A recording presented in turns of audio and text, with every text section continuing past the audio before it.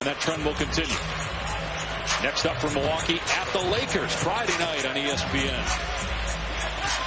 In the East, a loss would put them in a tie in the loss column with Philadelphia.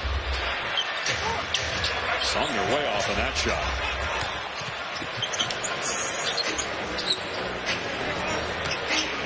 Giannis might be done for the night with this huge lead. Got Frank Mason on the floor.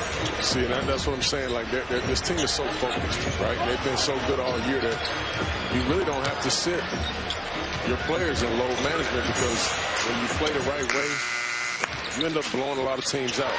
So your guys usually have to sit in the fourth quarter.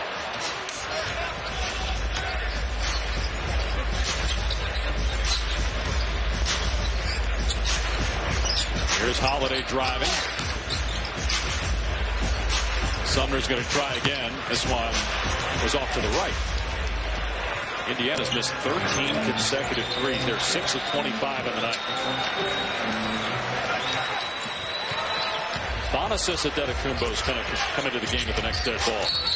Giannis's brother's out of fourth, but just like seems hard for New Orleans to make up that kind of ground to catch Memphis, it's hard to imagine a team in seventh going all the way to the fourth spot, picking up 4 games and jumping 3 teams as Thanasis without a field goal.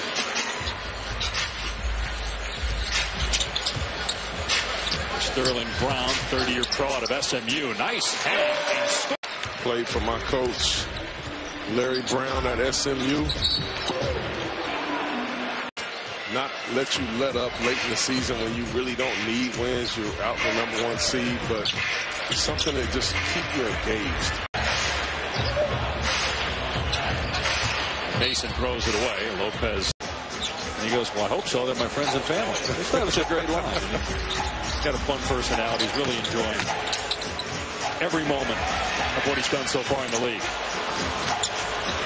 Antetokounmpo got the rebound out to Mason. Here's the other Antetokounmpo. Again, missing the 3. Sterling Brown's going to try it.